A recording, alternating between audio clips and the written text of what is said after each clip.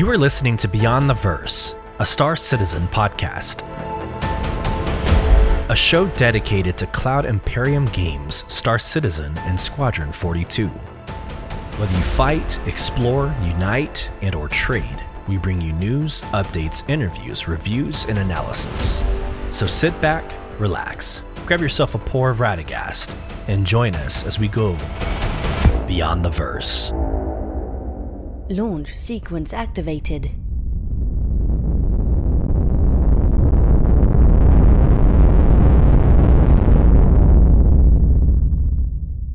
Hello, friends, and welcome to another episode of Beyond the Verse, Star Citizen podcast with your host, Solus. And we are in episode 14 that we are calling the Declaration of War. Yeah, we are finally getting into the Squadron 42 lore deep dive. This will be part one of a multi-part series, so stay tuned to the end of this podcast, or towards the end of the podcast, and we're going to start getting into the Vandal War, the declaration of the war itself, and where we go from here. There's a lot to talk about today. A lot of in-game personal experiences, not necessarily groundbreaking news, which I feel like that's a first in the last several weeks. But quickly, since last Friday, we have a CitizenCon drop with the prices also released. So that'll be something we want to react to. Have a cool story about Saturday, kind of on the personal side, but it's about gaming and development and just who you don't know who you're talking to. Might be somebody important. Sunday, we had Bar Citizen in Austin, Texas. I want to respond to that. Had a great time meeting very awesome, interesting people. We'll go through Monday, This Week in Star Citizen. We'll address very quickly the Tuesday New Alien language post. Nothing really happened on Wednesday. And then today was a pretty busy day. Today was the launch of Jumptown 2.1. There's a quick announcement about a couple of the ships where the cost is increasing at the end of the month. Not for Jumptown, but after this event, those ships will go up in price.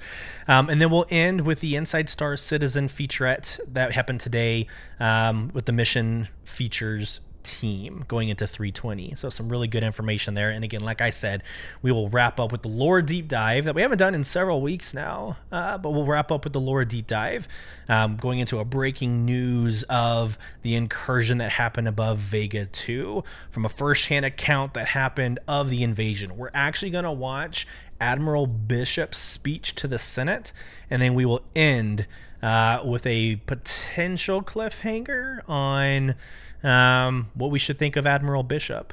So let's actually get into some of this fun conversation. Let's get into CitizenCon. So it's funny story.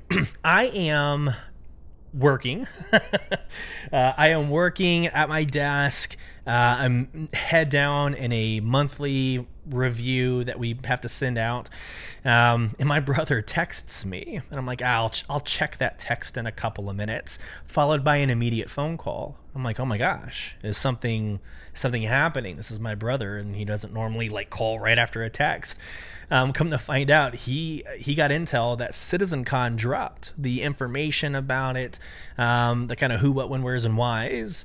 And so we already had plane tickets, but we still needed to get hotels. So we were like, oh crap, let's get the closest hotel that we could at the time. So, mission success. We were able to get a room.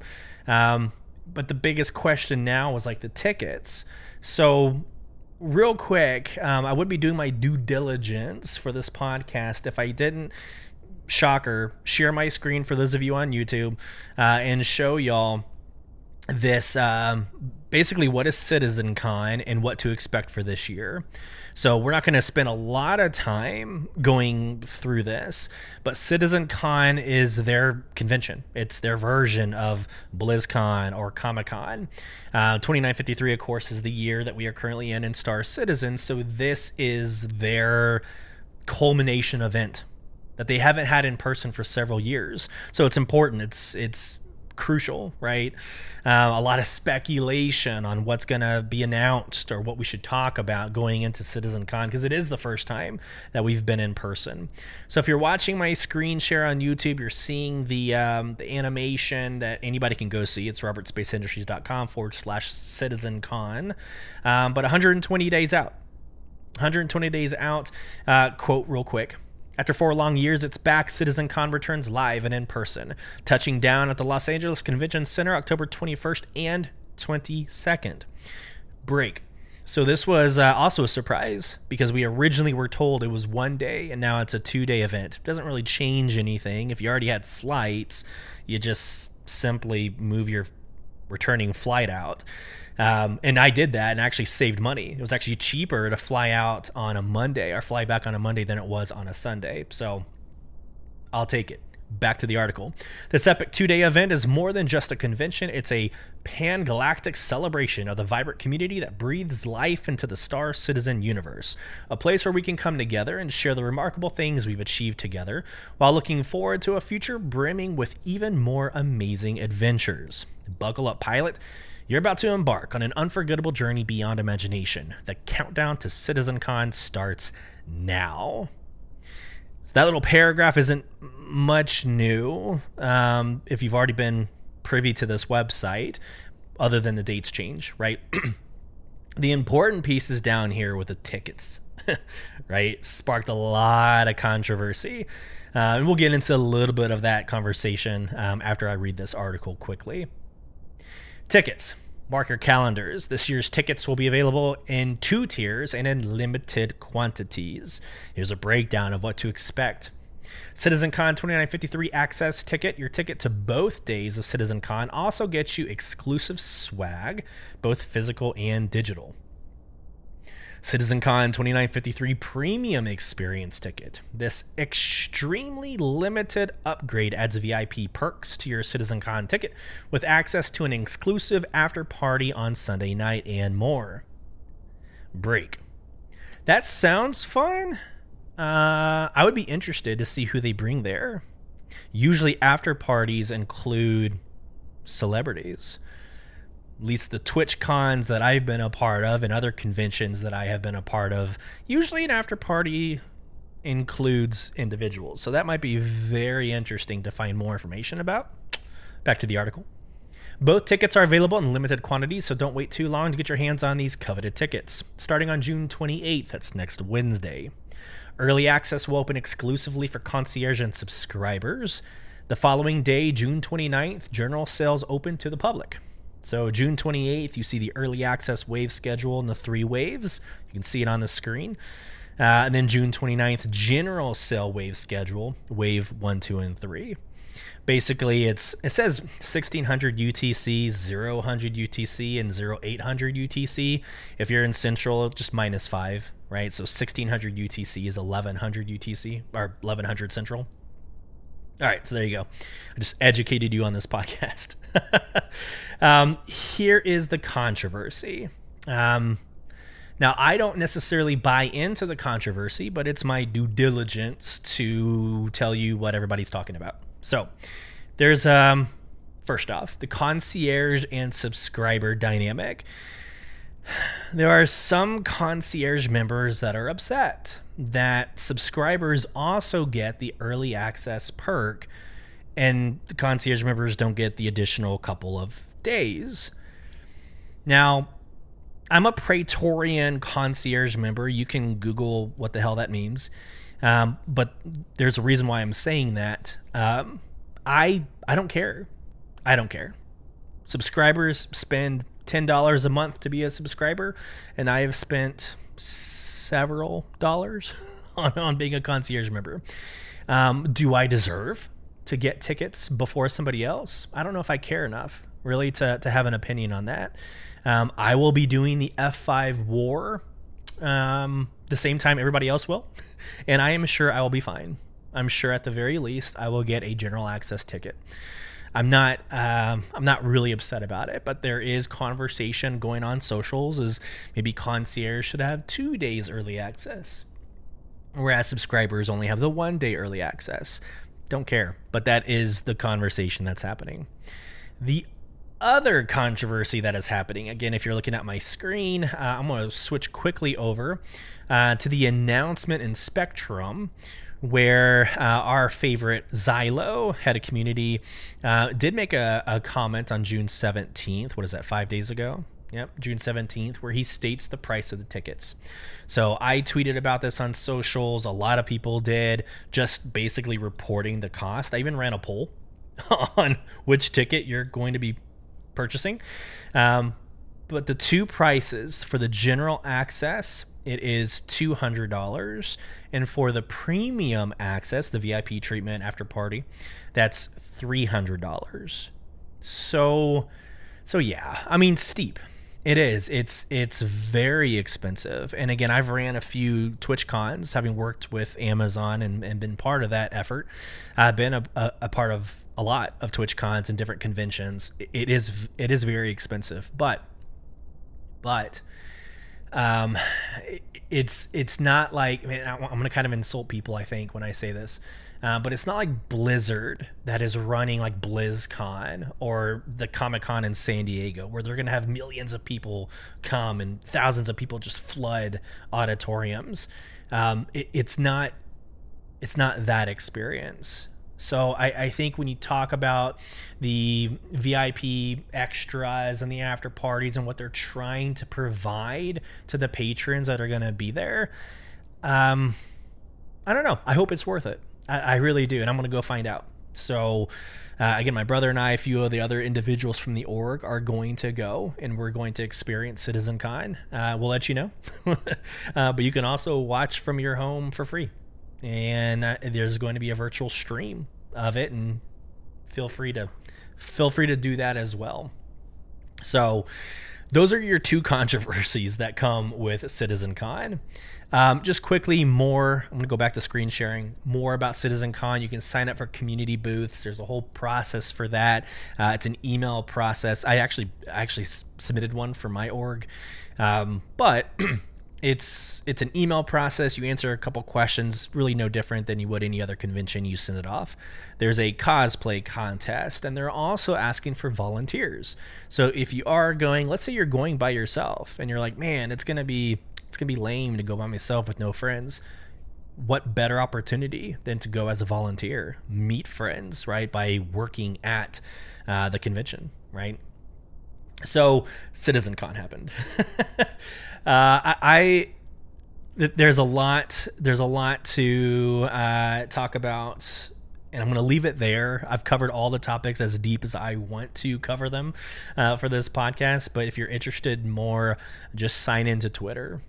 And I'm sure, especially Wednesday, this next week, when they go live and the tickets go live to purchase, you're going to hear it all again, right? So feel free to jump on in. So that was Friday. On Saturday, I have a really cool story. My son had a birthday party, very local, like here in the neighborhood.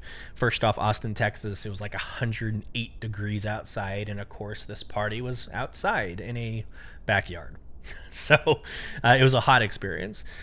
But what's interesting, and I love this, I took, you can see on YouTube and you can see on my socials, my wife for Father's Day, which happy belated Father's Day to those listening.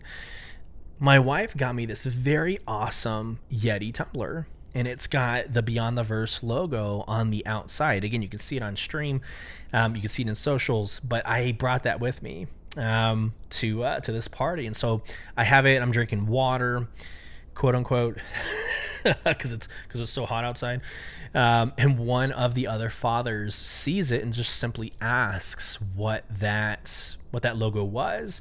And I gave an elevator pitch, right? I didn't go into a whole podcast of what I do, but I gave a very quick elevator pitch. Hey, I'm a content creator. I do a podcast for a video game called Star Citizen. I ended it there. But there were 3 fathers that overheard, and they were like, oh, hey, you're a gamer too?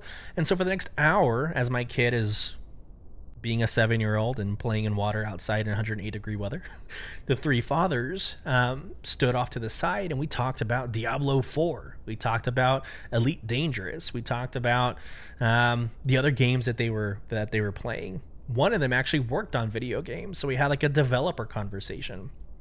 Well, I was able to get them into the organization or the Discord, and who knows, we might have 2 more individuals joining the Star Citizen community. But it was just a really awesome moment to be able to talk about Star Citizen and realize it is fun to talk about. Now, at the same time, this is my own personal obstacle, my own personal problem, is I know how 318 went. I know how 319 went during Invictus launch week and not being able to call ships. I love talking about Star Citizen. I am more hesitant on saying, like, now is the time. Like, stop playing Diablo 4, jump into Star Citizen, because I just don't have a lot of faith in this current moment. Now, not dogging CIG, not to open up that can of worms. I support and understand where they're at and why we're at where we're at. But it's hard to recruit friends into a game. So I'm like, hey, check out the podcast. Maybe they're watching, maybe they're listening tonight. Check out the podcast. If it's something that you want to ask more questions about, feel free to reach out. But again, just a really cool, awesome story. Let's get into Sunday. So first contact, Alien Week. We had the bar citizens across the entire United States. And again, I'm blessed to be in Austin, Texas, through this endeavor. And I was able to go to this location. Of course, it's outdoors and it's 109 degrees. So Galactica, thank you so much. Jake Acapella, thank you so much for giving me a reason to drink whiskey, which the only way to drink whiskey is neat. To drink whiskey out in 109 degree weather. So awesome. That was a great experience. But the people and the event was so much fun. I was able to meet, and I'm going to probably butcher names, but I believe the gentleman's name was Giona.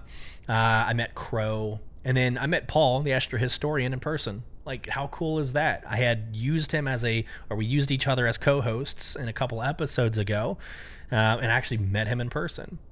Crow is a partner for Elite Dangerous, and we had a really awesome conversation about Elite Dangerous versus, and I say that in quotes because it's not one versus the other, but Elite Dangerous now it compares to Star Citizen.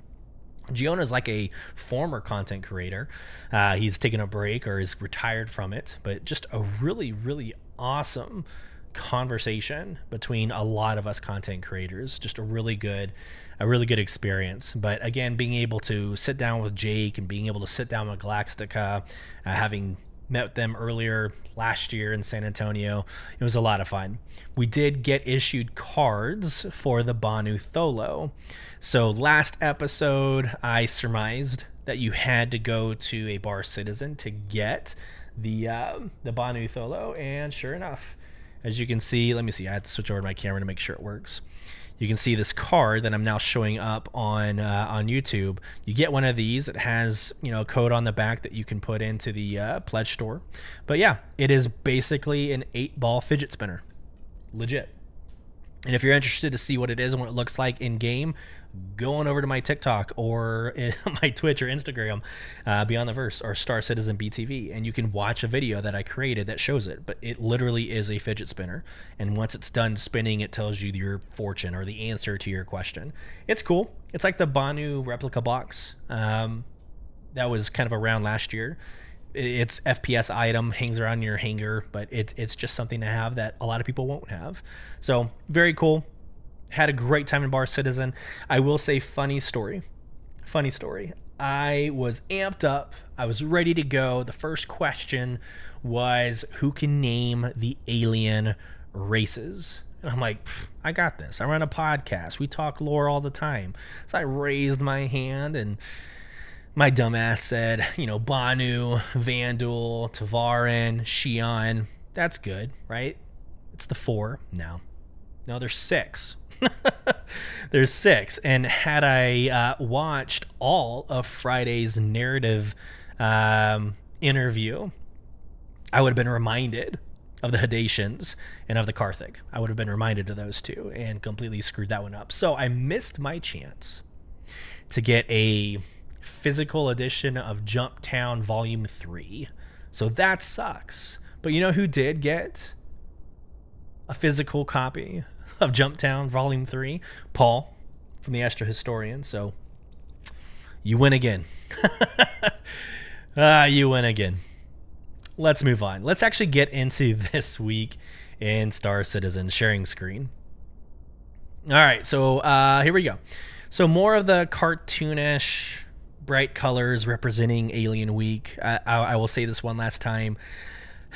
When I hear aliens, I think Vandal staking a spear through a human's face. I don't see rainbow colors, but hey, it is what it is. Let's keep going. All right, last week we released a big info drop on CitizenCon 2953, blah blah blah. We just covered all that. Fantastic. Last week we also saw the release of Star Citizen Alpha 3.19.1, which was supposed to fix a variety of issues. Quote, however, the team is aware and monitoring a number of ongoing known issues, such as, here we go, ASOP terminals not consistently functioning. This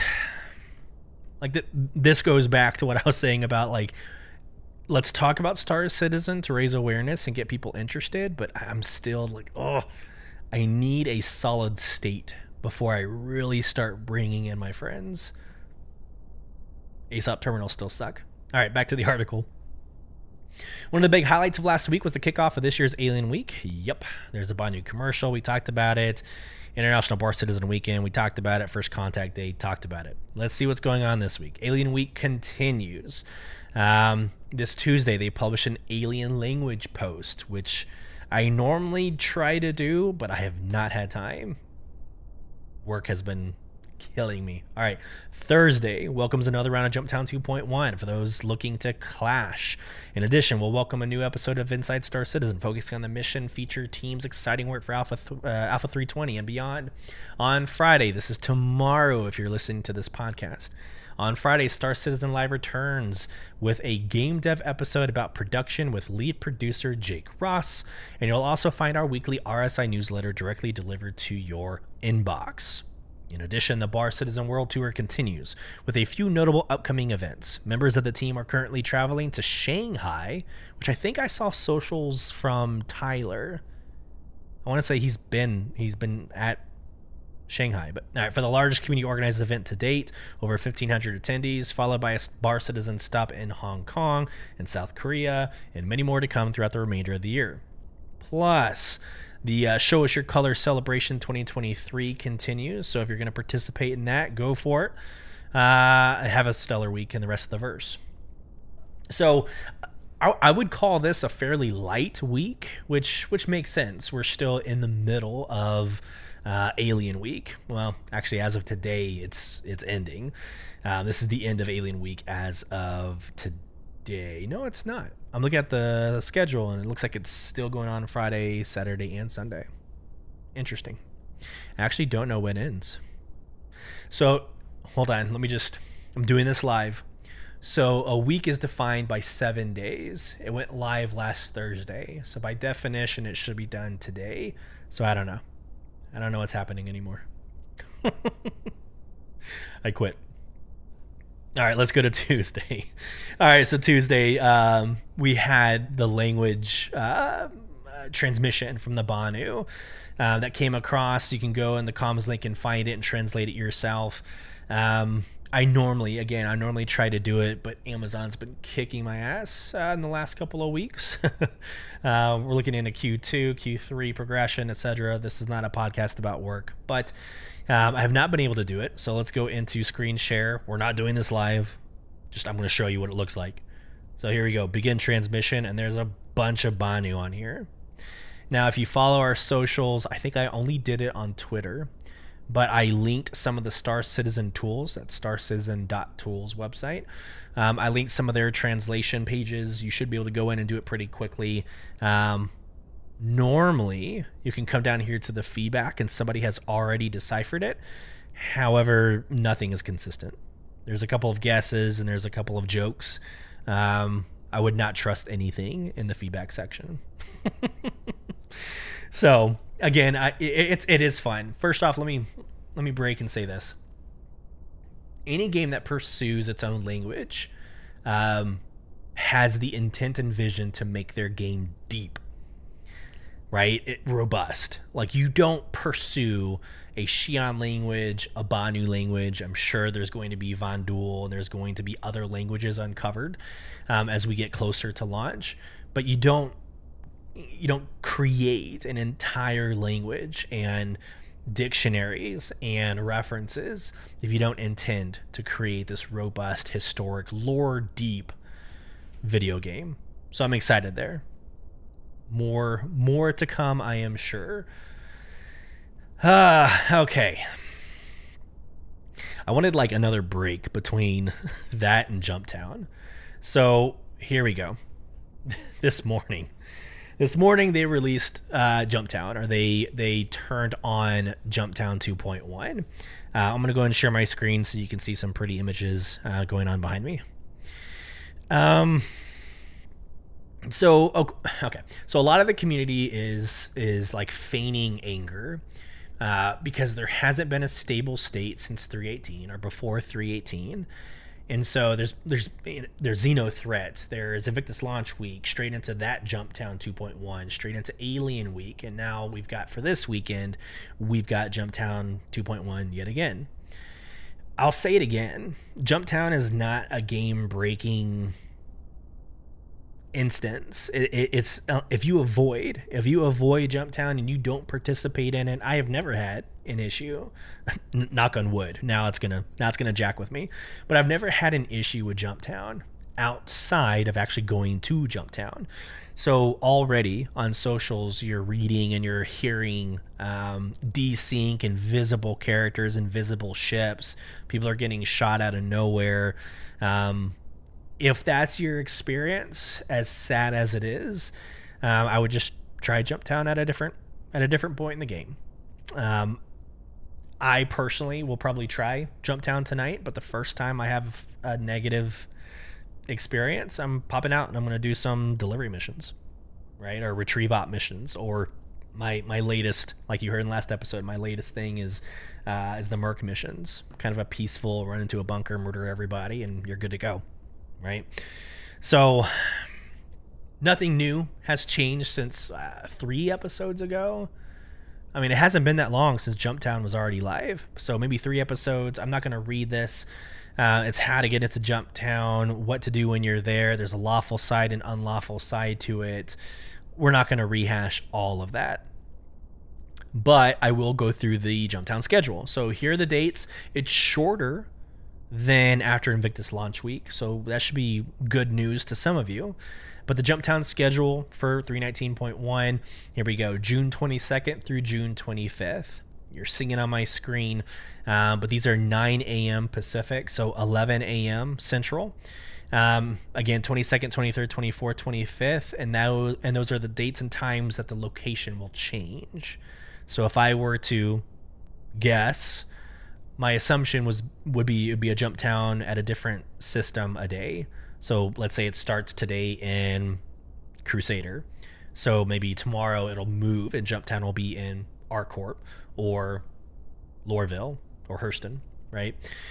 So there you go. That's really it.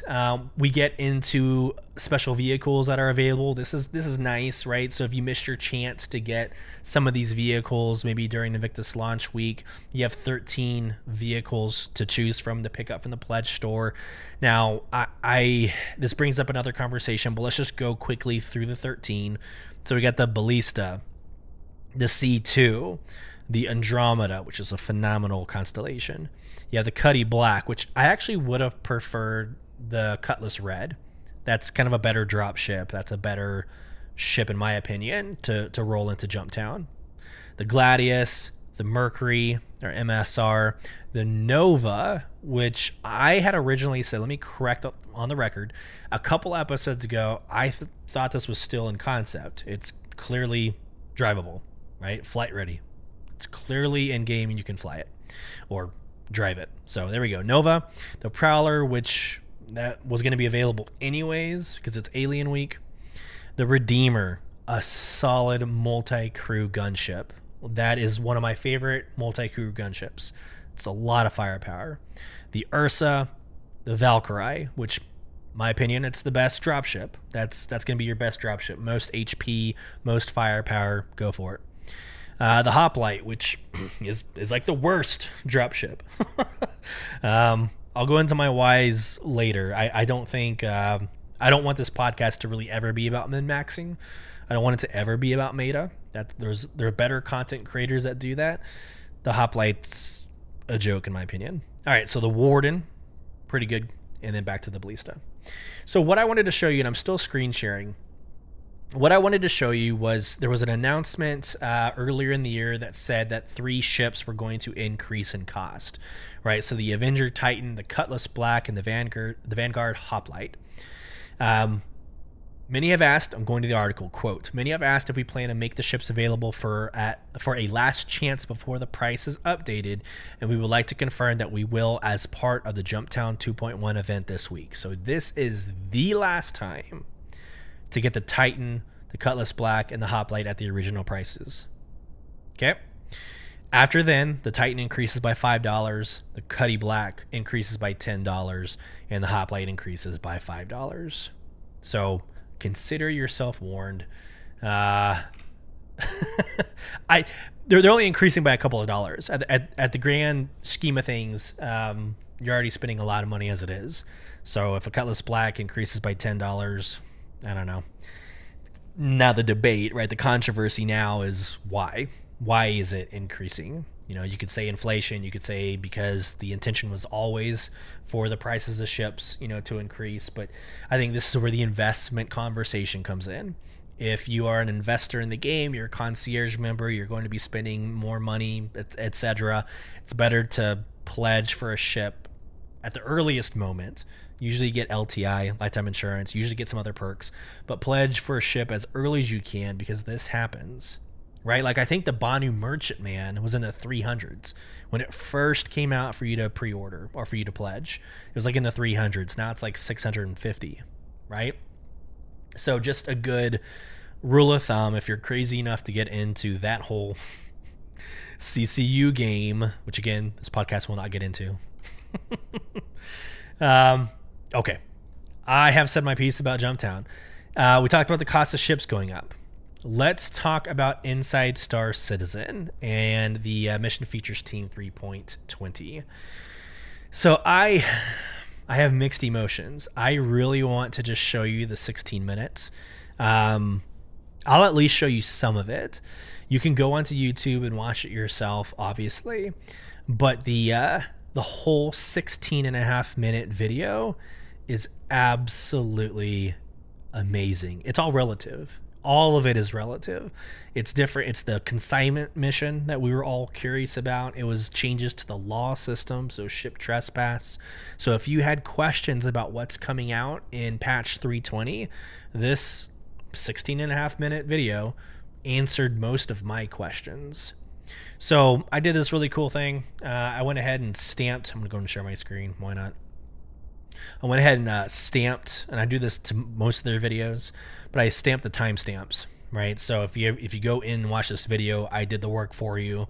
So if you're interested in the salvage missions, the additional platforms created in Orison for scalability, the new consignment missions, the updates to the law system, the heist missions. So in the future, there's going to be barge missions, which is like another version of Jumptown. That's going to be super awesome. And then outro and outtakes. So I personally think the new consignment missions is kind of what I want to show you. This is 4 minutes. Feel free to skip ahead if you're listening to the replay or to the podcast. But we're going to listen to about a 4-minute video on the new consignment missions. So let me share my screen. Let's go. The new consignment mission involves the item dispensers that you've seen at Jumptown and in Korea. The consignment missions are made by Max. You'll be tasked with going to the UGF to retrieve a mission-critical item. There's several NPCs walking around, either security guards or other NPCs, and several of them will be carrying data pads with a code on them. By taking the tablets on them, players can see these codes.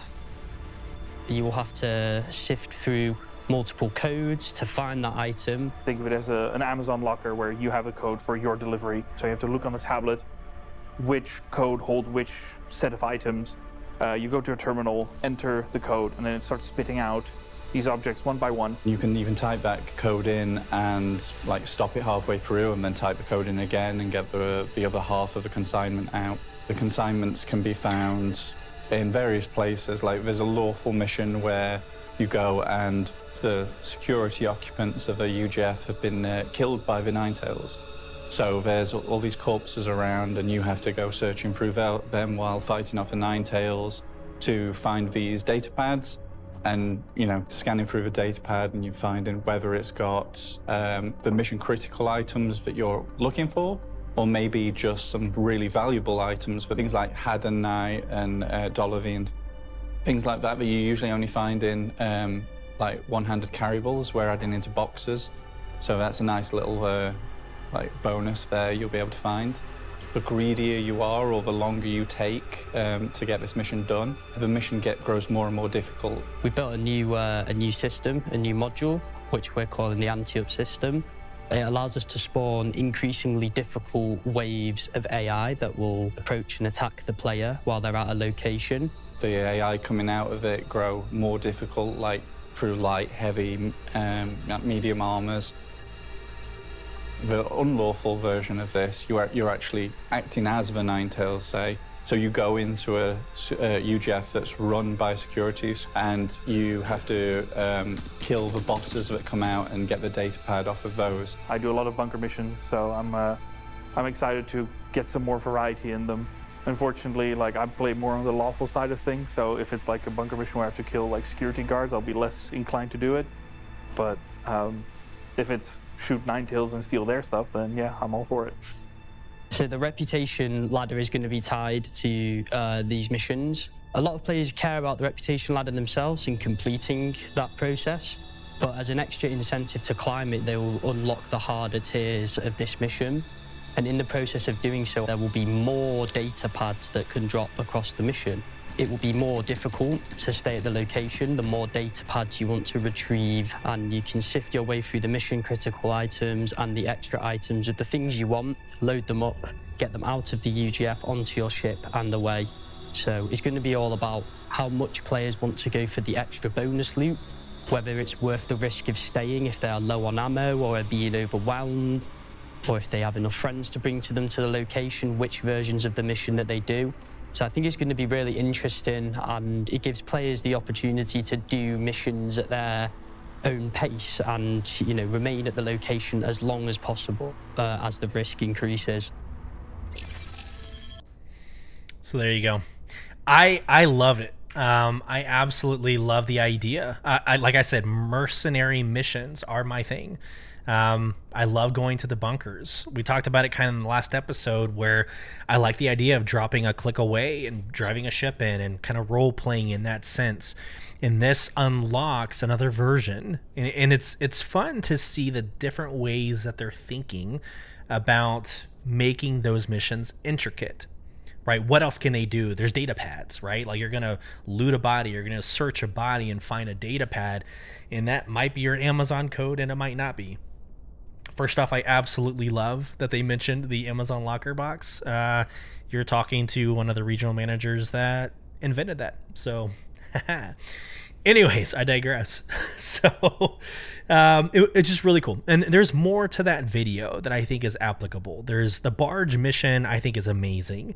It's this idea that you're going to go into, I'm going to call it a warehouse, and you're going to see all these different branded Connexes, or, you know, the 18-wheeler boxes, trailers.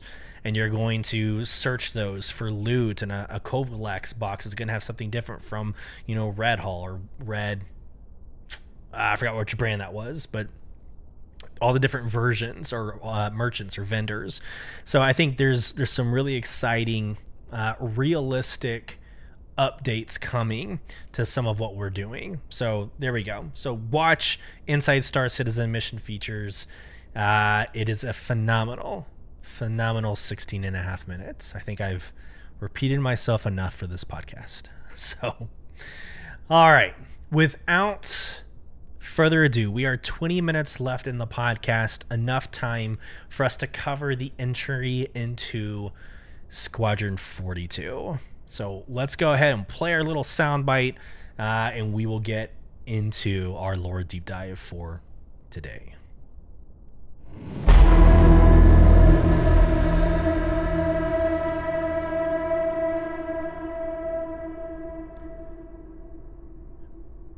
When last we left off, we read an article that was dated in 2934 entitled A Dreamer Dreams. This was one of the last articles we read in that episode a few episodes ago. But I'm going to reread it because I think it sets the stage. About 300 years ago, when the Battle of the Centauri occurred, we got our first true glimpse of Squadron 42. They feigned retreat, and Squadron 42 came out of a flanked position and took out the enemy. And so they created this amazing following and this reputation of being a bunch of kind of rule breakers. They do their own thing.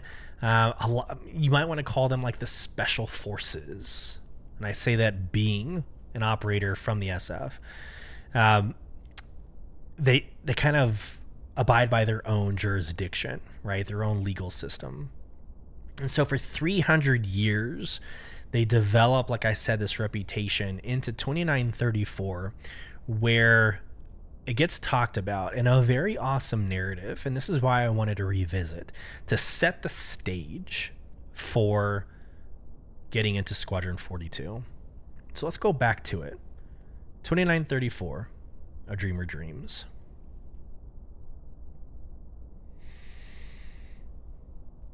This is an ebook report from a 5th grader entitled Burning Sky, a Squadron 42 adventure.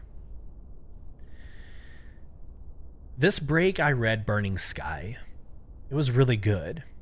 It was all about Squadron 42, who are awesome. It takes place in 2910 when a bunch of Vandal warships attacked their carrier. The main character was Lieutenant Terrence Nolan. He was from a small town in Elysium system, sort of like the one my cousin lives in. He joined the fleet instead of going to school because he wanted to see the stars. There was a good scene where he was out in the fields looking up at the sky and wondering what was out there. He wanted to see what nobody's ever seen. That was a cool idea. Like, are there whole groups of aliens that we haven't met? I never thought of that. See, when I'm a pilot, I just want to see a nebula, a big one. I think that would be max. After flight school, Lieutenant Terrence Nolan went to the eastern sectors. He was part of a patrol wing along the Xi'an border. He was pretty bored because nothing really happened. Then one shift, he saw a small transport ship getting chased by pirates. Even though there were like 4 pirates and Lieutenant Nolan was alone, he attacked. It was crazy and his ship was getting all shot up, but he got like 3 of the pirates before the other pilots showed up. And he saved the transport. After that, he got congratulated and lectured by his commander. He was mad because it was stupid for him to take on 4 pirates on his own. That was how he got drafted into Squadron 42. They liked that kind of stupid. Lieutenant Nolan gets transferred back to the Western Systems. Now he's part of the squadron. While the rest of the fleet runs from the Vandal, they go looking for a fight. They're like the only thing standing between our system and a bunch of raiders. Their commander is this smart, tough lady named Aria Riley. She's been like fighting her whole life ever since her town was burned down by raiders. Their carrier was heading past the settlement systems into unclaimed space. They were hunting. After like 2 weeks on the carrier, it seemed like no one liked Lieutenant Nolan. They all thought he was a wimp. But then the next morning, their ship got ambushed by a bunch of Vandal scythes. Like 100 of them. Lieutenant Nolan and the other pilots jumped in their ships and blasted off to fight them. The battle lasted 6 hours. The fighters twisted through space trying to blow each other up while the carrier battled a Vandal destroyer that was lying in wait. It looked like they were going to lose, but then Lieutenant Nolan took command of the pilots that were still alive and fought back even harder. They didn't give up no matter what. Reading this book was really fun. It was a little boring before the battles, but I'm glad I stuck with it. My dad says that he remembered when this happened back when he was a kid.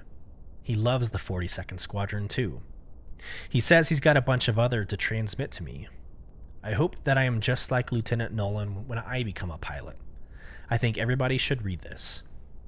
That's my report. I personally see this as kind of the American version of like the Rangers. Everybody knows who the Rangers are, right? You see the tab if you're Ranger qualified. You see the scroll if you're part of one of the regiments, right? But you grow up, you want to be an airborne Ranger. That's what everybody wants. I feel like in this moment, the human race sees Squadron 42 as this tip of the spear, right? They're going to be the front line of defense and offense in this battle. So that's what I get from this book report from a 5th grader. If a 5th grader knows about a fighting regiment, it's probably something pretty massive. So let's get into new material. So that was 2934. Let's go to the year 2945.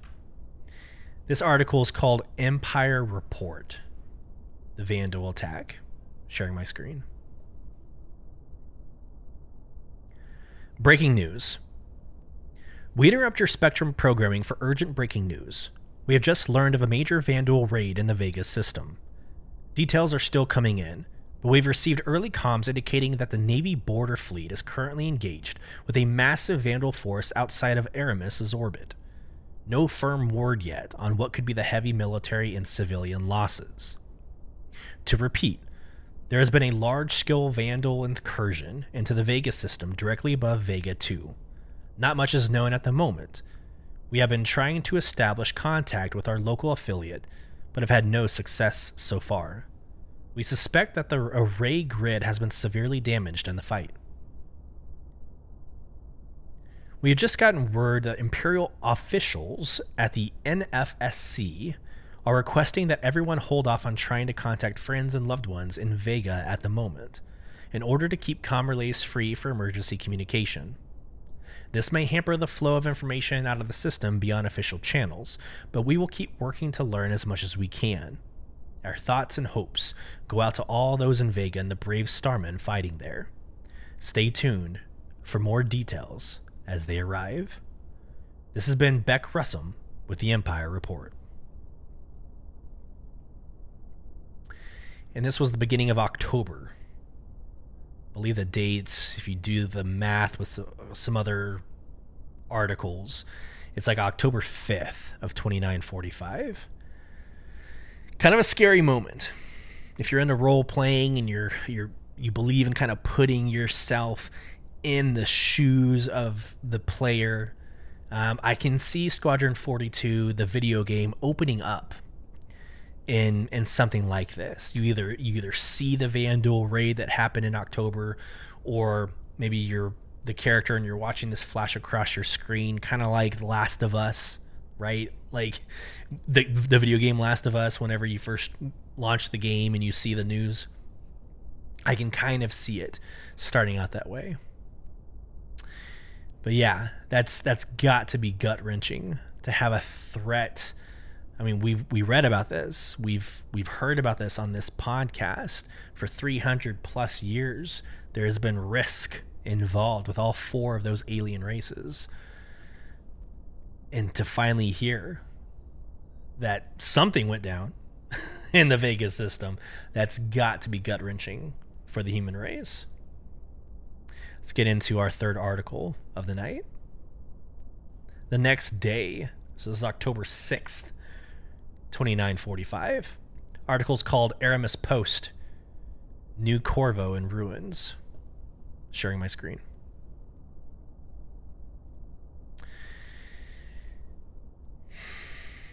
New Corvo in ruins.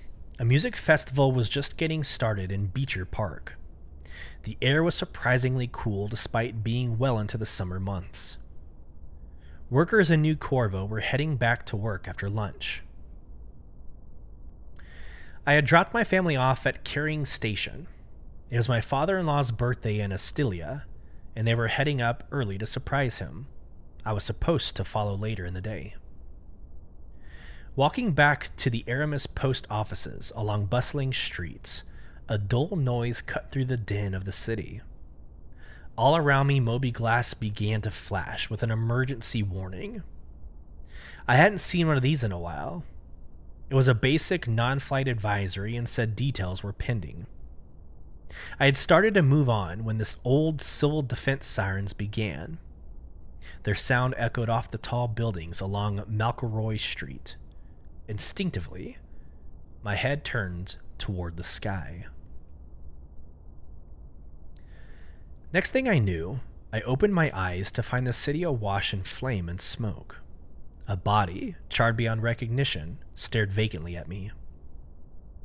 As I pushed myself away, I realized that everything was muffled, like the world's volume had been turned down.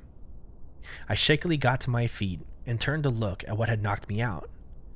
It was a crumpled aurora, still smoldering from plasma blasts. I could taste ash in my throat. My eyes burned from the thick clouds of pulverized concrete and smoke as I stumbled down McElroy. With each step, the ringing in my ears subsided. I didn't know where I was going. Neither did anyone else. We were scattered, crazed, scared. The skies were filled with vandal. Local law enforcement and private civilians were battling above the city while others tried to flee. From the shouts of people on their Mobies, it wasn't just here. There were attacks all over the planet. Police units swept down the block, collecting survivors and escorting us through the collapsing buildings to a safer location. St. Eric's Hospital was already overflowing. People slumped on the floors, covered in dust and blood. Screams and sobs echoed over the shouts of medics and doctors as they struggled in the smoke to save lives. It was tough to tell who was dead and who wasn't. The walls of the hospital shook with each deafening explosion. With each one, I thought that was it. I was dead. And all I could think of was my Casey and little Natalie, and how they said they'd see me later. I had no medical training, but I couldn't just sit there anywhere. I set out looking for some way to help. I found an abandoned footstall. The thing was mostly empty, except for boxes and boxes of cookies. A few others saw what I was doing and helped me and grabbed what we could. Together we walked around, handling them out. Peter Marsters, a local hauler, was nursing a fractured arm. The triage tag said he was a low priority, but you couldn't tell by looking at him. He'd been on the final leg of a shipping run when he entered the system. As he did, he detected the Second Fleet massing above the planet, near the Vega Virgil jump point.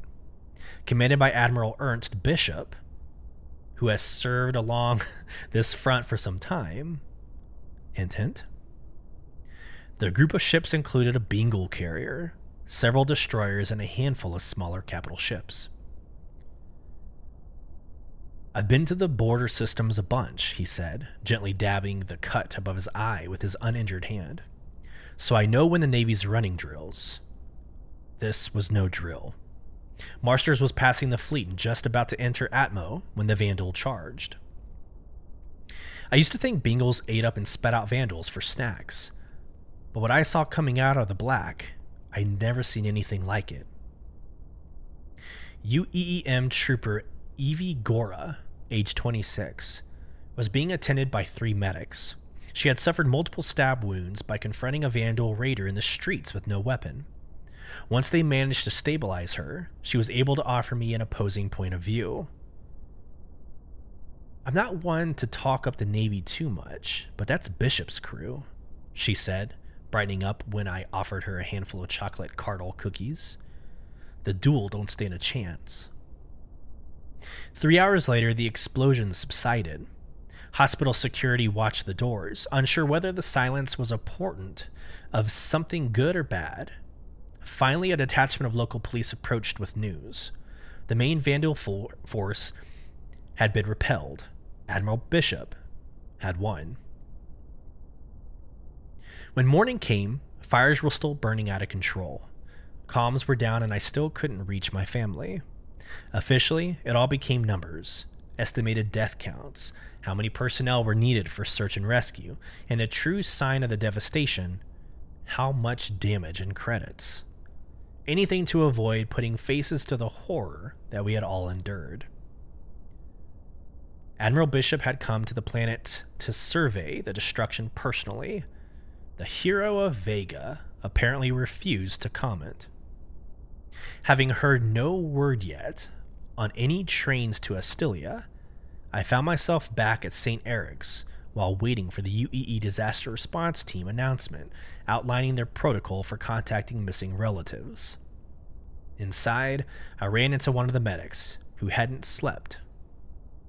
He informed me that Trooper Gora had taken a sudden turn and passed away from her wounds earlier that morning.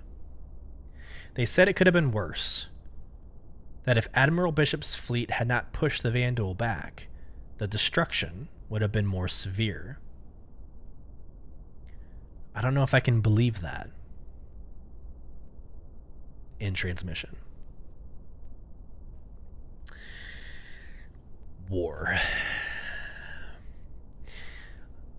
The majority of Americans do not know what it's like to be invaded. Air, sea, land, full of enemy. It's one thing to look up to the sky and see Vandal planes flying around and you see this destruction and the explosions and the sound, but it's another to, like this individual said, look down the street and see the enemy walking down the street.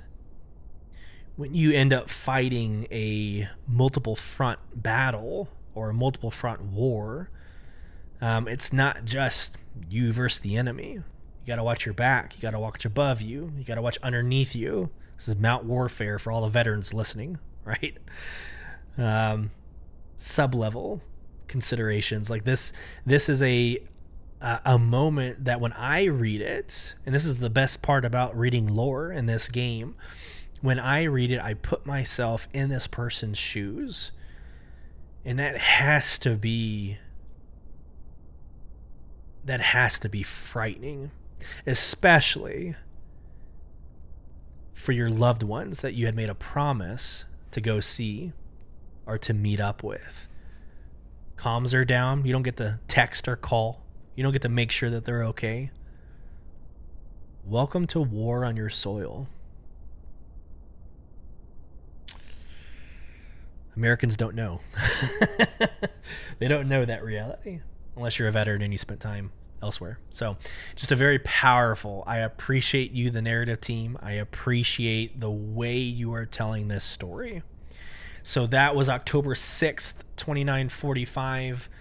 3 weeks later, I think it's a couple days later, Admiral Bishop addresses the Senate. And we're actually going to watch this. I think it's an amazing job done by the one and only Gary Oldman. Yeah, Squadron 42 is going to have an amazing cast. It's totally worth doing this. So let's get this started. I'll screen share. Enjoy.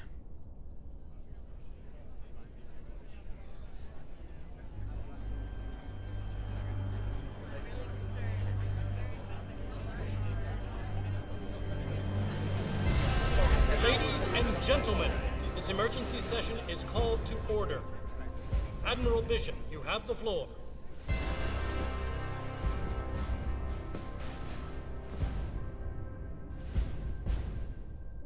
For 200 years,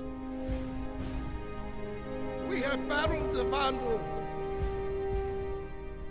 We have caught these attacks, raids, or skirmishes or incursions. But I am here to tell you that we are at war. Tiber, Orion, Caliban, Virgil, once human systems all but abandoned in the face of the enemy.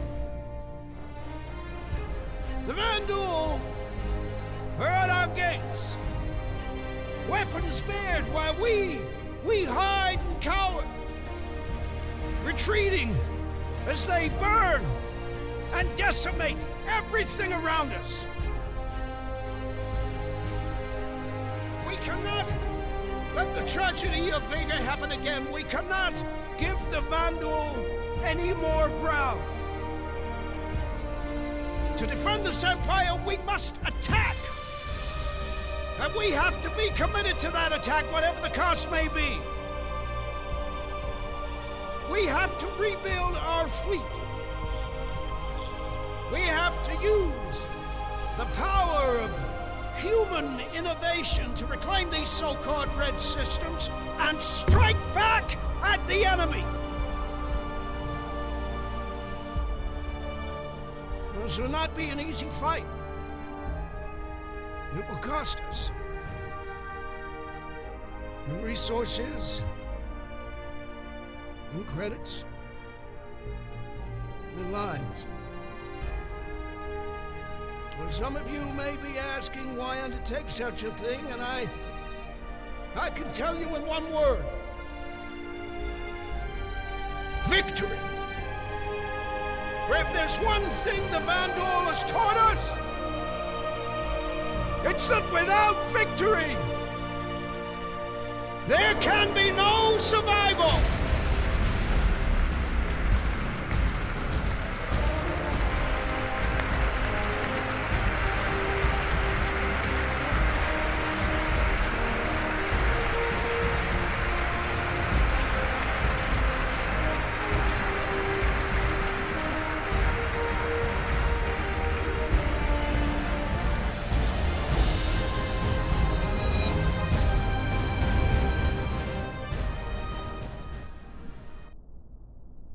Yeah, it's hard to beat. It's hard to beat a professional voice actor. As much as I love reading and narrating, yeah, you can't really beat Gary Oldman. And doesn't that character like look like Gary Oldman? Amazing, amazing. Let's end this. We are 2 minutes over. One last article. About 3 weeks after. So, by the way, excuse me, that speech was actually October 10th, right? So October 10th, 2945. This is a couple of weeks later, like 3 weeks later. There's an article that comes out called Plain Truth, Bishop's Betrayal. So definitely another take on what we just listened to. I'm going to clear my throat. Okay. There's an old saying that history will be the judge, but I say, why wait? I'm Parker Terrell, and this is the plain truth. It has been about 3 weeks now since the verse first heard of the attack on Aramis, and I know a lot of you have been waiting to hear my take on things, been wanting to know if I'm having the same uneasy feeling and suspicions as you. Well, I think 3 weeks is long enough to not only allow the government to have their official word, for them to make speeches and promises, but more importantly, it has been time enough for the truth of what transpired that day to begin to come to light as well. Everyone agrees that what happened in Vega was a tragedy, me included. But I think the real tragedy is more than just the horrible destruction and death of that day. This atrocious attack by the Vanduul finally showed us just how corrupt and morally bankrupt our supposed leaders have become.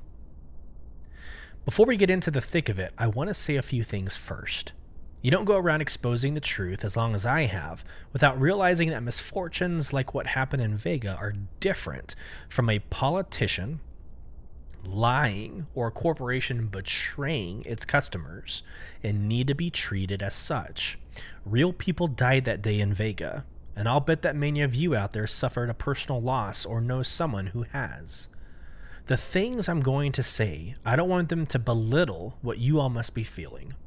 I don't want anyone to think that I'm trying to imply that the horrible events that transpired on the 5th are somehow less meaningful because of the truth behind them.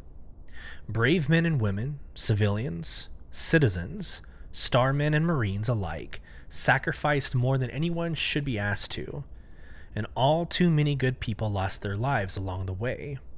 I want to make it clear that what I'm about to discuss is not on them. No.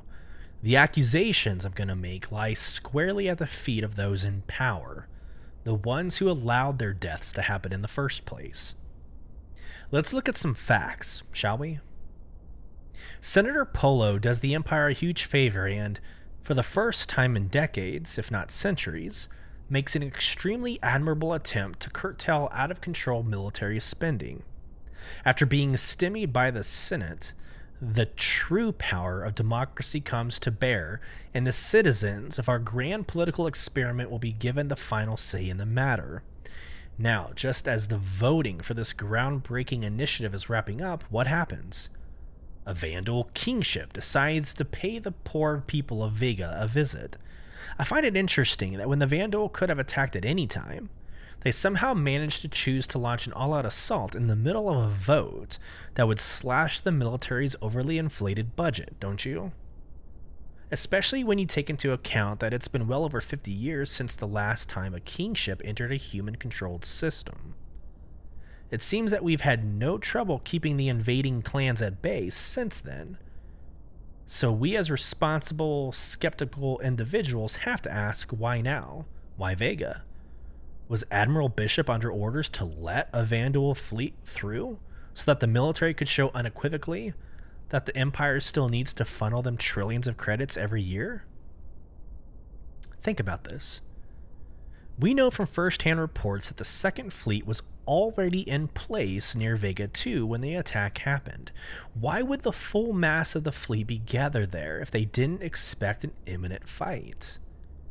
It seems that the Navy had advanced intelligence that a raid was going to happen, or as I believe, had planned for it to happen. Either way, if the Navy did know that Vandal were on the way, why the hell weren't the people of Aramis warned of the attack earlier? Would the military want to evacuate as many people as possible? Instead, we have survivors saying that the raid sirens only went off at the last possible moment, barely giving them any time to react. Is it possible that maybe, just maybe, the military wanted the body count to be as high as possible? That high command believed the only way to ensure their budget for the next 100 years was to have enough blood spilled that every human would be rushing to give them anything they asked. It was either negligence or malfeasance that led to so many deaths on Aramis. And to be honest, I'm not sure which scares me more. Actually, I take that back. I know what scares me the most, and it's this. It is looking more and more like they are going to get exactly what they want, thanks to the death of those few million innocent people in Admiral Ernst Bishop's recent fervent plea to the Senate. I am sure that any day now we'll be hearing that our conflict with the Vandal has been escalated to a full declaration of war. Then it won't matter if the Polo Initiative passes or not. The military will have unfettered access to a wartime budget completely separate from the normal fiduciary constraints and not part of the spending cuts outlined by the initiative. I can only imagine the next gigantic boondoggle that the Navy will leap to throw money at in the name of defending the Empire. Let's take a break here. I need a minute to calm down, and I want all of you to have the chance to reflect. The truth can sometimes be a hard pill to swallow, but it's a bitter medicine we all need to take. When we come back, Gerald Ferv, a survivor of the fall of the Caliban, will join us to give his take on what happened in Vega. This is the plain truth and nothing else. In transmission. And that is it for our lore deep dive of episode 14, Declaration of War. And as we set the stage for Squadron 42, it is very clear that there is substance. There's over, 950 years of substance, right? There's political intrigue, military discourse, there's social implications, economic implications, there's terraforming and going against what we think as humans is the best course of action. We're creating synth world to live on planets that are completely man-made. Like, there is so many directions that this game can go.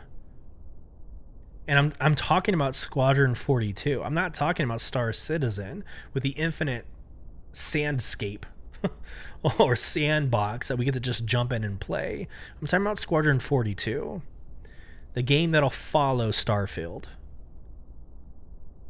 There is a lot to get excited about, and me as a lore fanatic, I'm living my best life. This has been a lot of fun, and I hope you have also found value. Again, this is part 1. We just set the stage. There's a lot to uncover, a lot of people to get into. It's going to be fun to profile the next several people, places, events, and you can find all of it here in Beyond the Verse. So thank you so much. I hope this finds everybody well. Until next Thursday, safe travels in the verse, y'all. You've been listening to Beyond the Verse, Star Citizen podcast with your host, Solus. Join our in-game organization, Sol Provision, by applying at www.robertspaceindustriescom/orgs/provision. You can get involved in the conversation with your questions, comments, or emotional outbursts by emailing us at starcitizenbtv@gmail.com. Watch us live on Thursdays, 8 p.m. Central at youtube.com/@starcitizenbtv, and follow the conversation over at Twitter and Instagram, both at /starcitizenbtv. Once again, thank you for joining us. We hope this finds you well. Until next time, safe travels as you traverse Beyond the Verse.